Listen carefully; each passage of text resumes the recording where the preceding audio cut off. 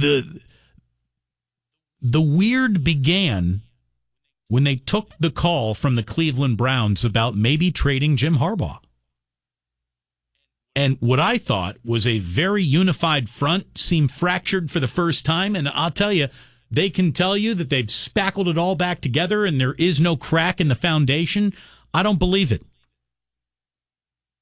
I don't believe it. And the fact that Jim Harbaugh doesn't already have a contract extension is my proof.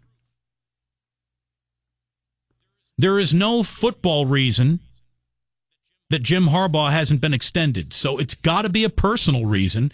And personal reasons are often at the center of unexplainable, for the circumstances, negativity. Some bad juju going on, man. Jim Harbaugh, Jed York, Trent Baalke, there's a power struggle. And it looks like Jed York has totally co-opted Baalke. Baalke is on Team York. And where does that leave Team Harbaugh?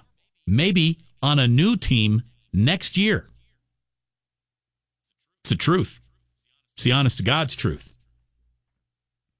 By the way, there are two teams that jump directly to the front of the line for Jim Harbaugh's services if they're actually on the market for next year. He will be the next head coach of the Dallas Cowboys. Jared Jones will cut him a check for $10 million a year. So there's that. Or maybe there's one other thing that he would want to go do, and that's save his alma mater and head to Ann Arbor and be a Michigan man again. I think he would take. He might leave the 49ers for the top coaching job in the NFL, which is the Dallas Cowboys, whether you want to pretend it is or isn't, it is. And Michigan's a pretty big gig, too. I think those are two legitimate, realistic landing spots for Jim Harbaugh next year.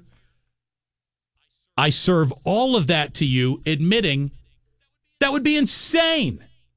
Absolutely insane if it happened. I cannot believe Jed York hasn't already married himself to this guy. Sometimes you don't get married because you're worried about all that little infighting, that little internal bickering that just never really stops. And can we have a real harmonious relationship going on forward indefinitely? I don't know. I can't believe these two haven't run to the altar. Has not happened.